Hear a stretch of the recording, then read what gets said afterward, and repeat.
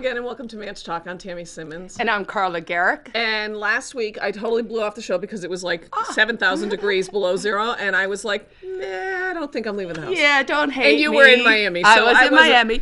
If it makes you feel better, it rained the entire time. It's still nice. And but it was warm, and it was really nice. It was an amazing conference.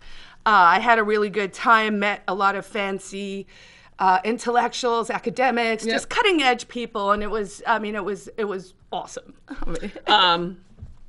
So I'm going to jump into this, and I don't have it in front of me, but Dan showed it to me. So you know that in Boston, they're testing the sewer water for COVID. Did you know that?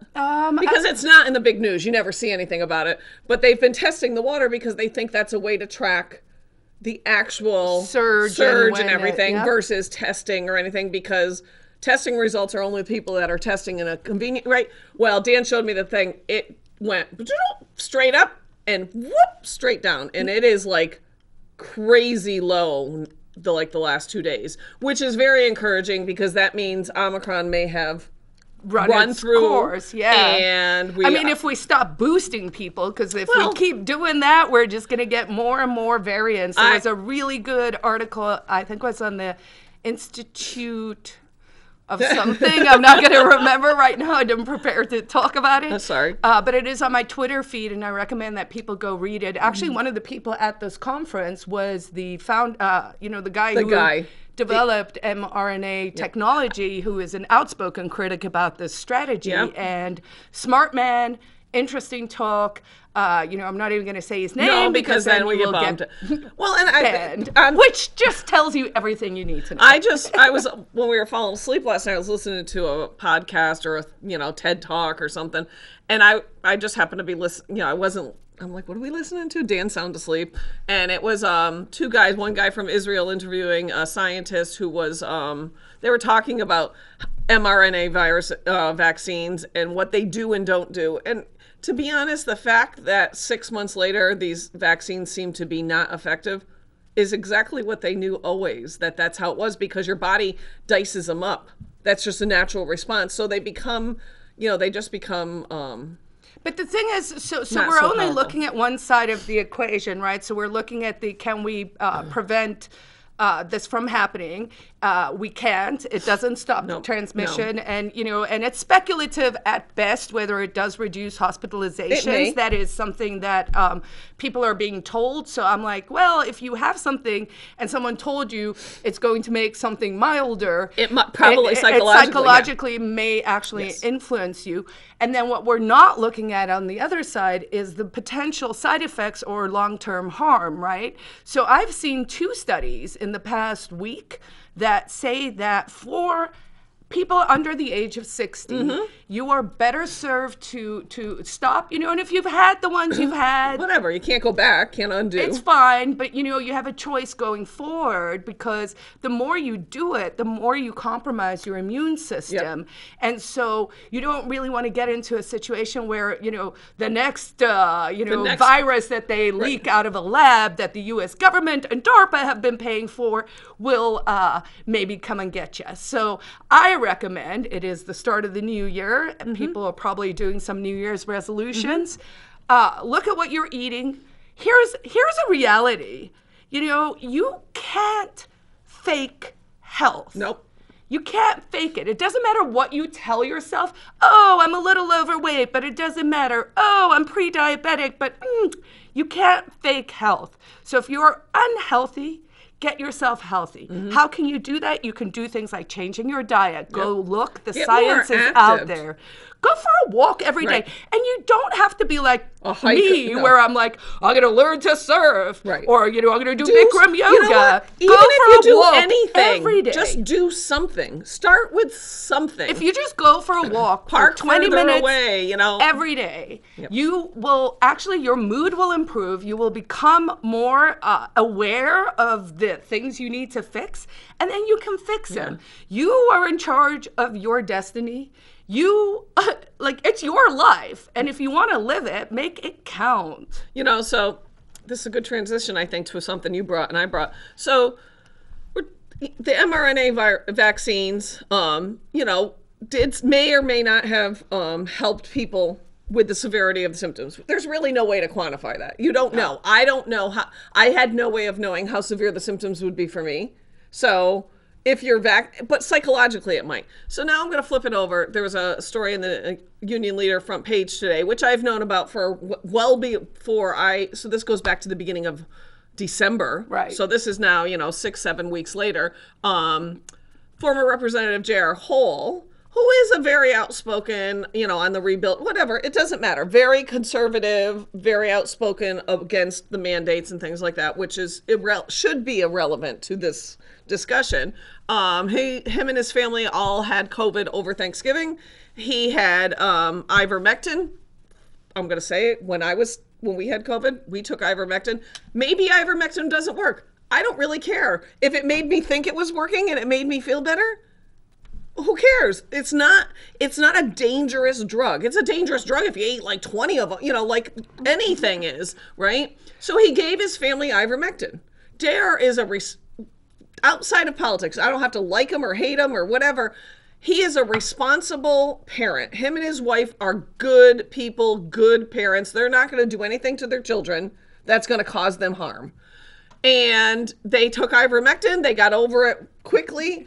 As did everyone who took ivermectin. Very suspicious. Well, it did take me a good 2+ weeks, so fair enough. So who knows, right?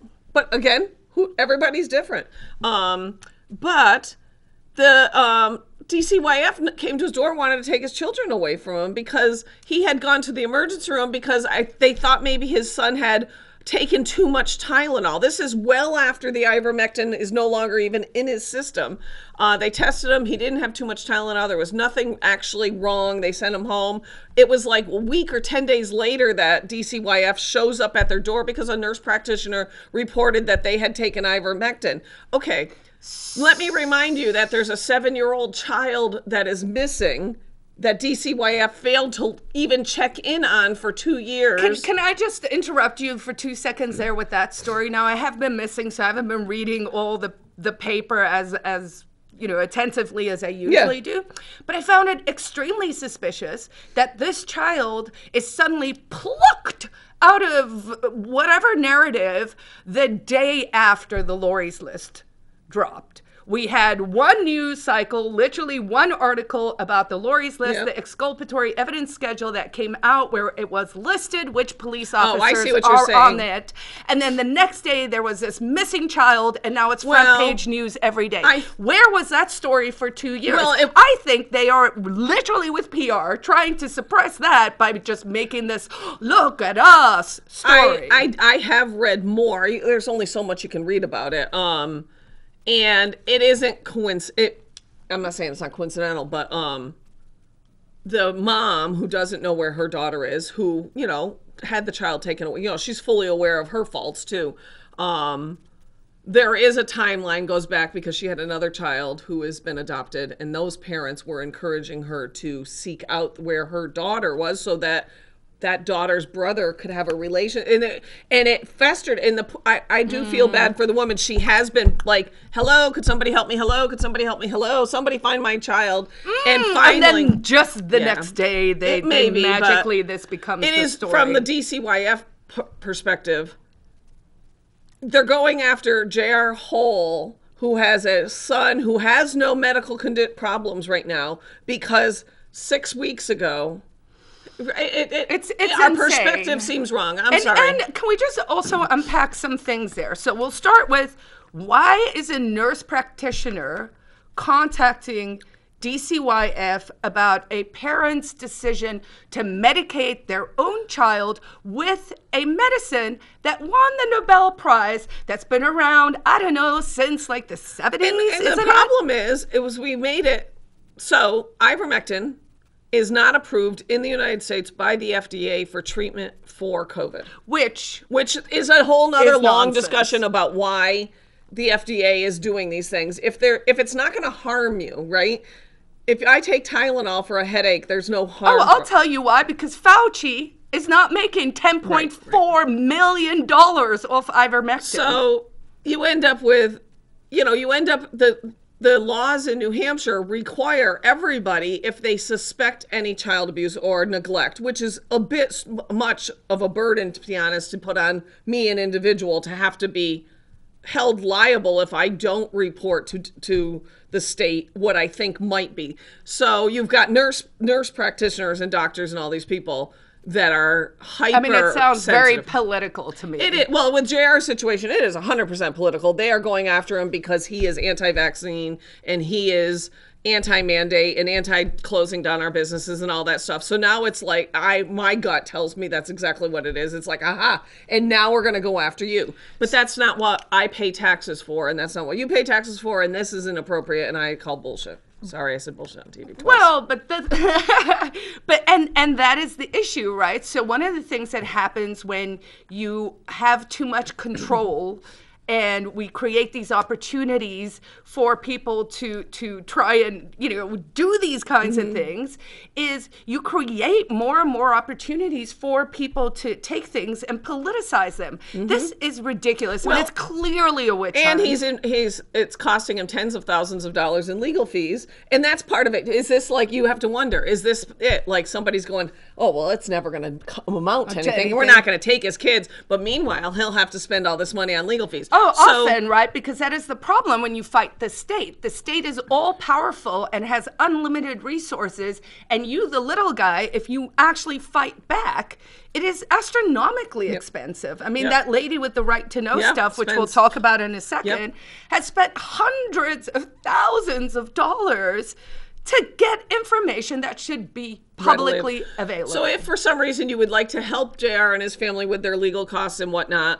you can Google, if you simply Google JR Hoell, and his last name is spelled Hoell, and I Googled GoFundMe because I didn't know it, came right up. It's actually givesandgo.com, GIVES and spelled out ANDGO.com. /help JR. They've raised a lot of money. They continue to raise money, and it's not something that shouldn't be. You wanted to talk about some right to know stuff. Yeah, so I don't have all the bill numbers and everything, but we do have, there's 6 right to know bills coming up this week. In hearing or on the floor? In hearing, I believe. So is today the 19th? Today's the 18th, so tomorrow, Wednesday. So tomorrow, Wednesday, there's HB 1013. In my own notes. I'm like, I think that's why you wrote Wednesday. So I guess today is HB 1036, which we Right to Know New Hampshire, which is just a nonpartisan citizens accountability group. We're just a bunch of people. We're from the left, right, center, independents, libertarians, the whole thing. All we care about is how can we make government more open so that government becomes more accountable. Because here's the thing, you can't hold people accountable if you don't know what they're doing, which is why they like to keep secrets from us. So today's is 1036. This has to do with non-public meetings. So non-public meetings in New Hampshire are being abused, right? And what they tend to do now is when they are discussing a person, they take it into non-public meeting, but they don't necessarily notify the person. So this bill, which Right to Know supports, would allow New Hampshire citizens, if they're going to be discussed in a non-public meeting, they have to get notification, they have the right to participate, and they have the right to ask that the meeting become a public meeting. Right, because if it's about me, you, why can't I say no? It's just like a jury of your peers versus a judge. I can say no, I want to do this. Right. So so I think that's a great bill. I can't imagine why anyone would be against it unless you're, hiding something. So hopefully that'll go in our favor. Tomorrow there are a few bills. There's HB 1013. This has to do with remote meetings, and the organization Right to Know decided they were going to oppose this. I I think it's mostly to do with the language of stuff. I have to say I'm a little torn because there's a part of me that actually does like the idea of using tech to make it easier on the citizens. Yes. So what I would love to see is kind of a hybrid develop where state legislators, because they work for us, should go to the state house because they can mingle and do all of that. There is a true benefit to being there in person. Right. And then, if people want to actually be able to give their testimony online, maybe we can make something there. Yeah, I agree. People conflate, I think, two different things. You've got the Democrat Party primarily saying they believe that elected officials, elected state reps and senators shouldn't have to go to the state house to participate in their role as elected officials. They should just be able to stay home and do it via Zoom. That's one issue. And then there's this issue where should you, the citizen, be able to testify to a committee remotely? Now, I don't think this bill actually does that. That was just my personal opinion. Right. So this bill, I think we're opposing is because they just literally wanted to say that if there's a rare disease, we can do everything remotely. Yeah. Now, we've learned over the past 2 years, words matter. Yep. Where you cede your rights really does matter. And so you can't just be like, all right, who's going to define a rare disease? Right. Because I am still waiting for someone to define emergency because, we did all of this stuff under the emergency laws. And if there was no all-cause mortality, then what was the emergency? Or if the all-cause mortality was as high as in 2017 in a bad flu year, then why wasn't that an emergency? Right. So, I think we have work to do. The other one on Wednesday, this is on Thursday, we have 4. So there's HB 1195. That one we are supporting with an amendment. And this had to do, actually, I don't know because my notes are very confusing. You're like me. I got chicken scratch. But I do know on Thursday there are a bunch, and it's going to be like a whole day. Also on Thursday. And you can watch the hearings now, which is nice. You can watch committee. Nice. Right. So I feel like I was just having this conversation with a very much involved person last night, and I said, keeping up with what's going on at the State House you have to consciously get involved because it would require driving to Concord to sit in on a hearing or read through the whole calendars and all the journals and all stuff. Or now I can watch, while I'm at work, I can put it on and be like, oh, that's interesting. Right. Oh, I didn't know that. Oh, that's interesting. And that makes it more participatory. It does. Right? It makes me as a citizen more informed to know what it is that my elected officials are asked to vote on. So another one that is a plus, I'm going to find all the positives here for us folks, is the Ombudsman bill. Yes. So this would be a body that is going to be created in New Hampshire that would be run by a lawyer. And the idea would be that we could take right-to-know requests to the Ombudsman instead of having to sue in court. If you still want to sue in court, you can. But for a nominal fee, you can take it to this arbiter who will then, I think it's like $25, who will then say, well, you know what? Yeah, if we have a list of bad cops, maybe people should know who those people are. It's almost like what we should have more of in our court system, especially in small claims and civil actions. If there was just a third party that was, it doesn't necessarily be binding, but highly leaning towards binding. They're going to recommend to the judge that this happen, kind of like what we do with marital masters and divorces. If you sit down and I'm suing you, and you're completely wrong. Well, wouldn't you rather have somebody early on look at you and say, you're wrong? Well, just to sideline for a little second, that is actually what's wrong with the American legal system. So in most other common law countries, including Britain and South Africa, they have this notion that if you bring a bum case, like if you bring a bad case, then lawyers' fees are automatically assigned to the party. So if I sue you and I'm just like crazy I'm going to man. sue you because you did it. And it's like, okay. And so as, my lawyer is supposed to tell me, you don't have a case, Carla. Right. So don't sue Tammy. Right. Because if you sue her and you pay lose, her fees. the judge is going to make you pay her legal fees. That has always been a control valve on lawsuits. Crazy America was just like, and this is the lawyer's fault, and I will say this joke, what do you call 1,000 lawyers at the bottom of the ocean? A good start. A good start. Is we don't work that way here, and I think that's a flaw. It is. So with this ombudsman bill, a lot of liberty activists at least have been in two minds about it, right? Because on the one hand, it's like, oh no, now we're growing government. We're going to create a new thing.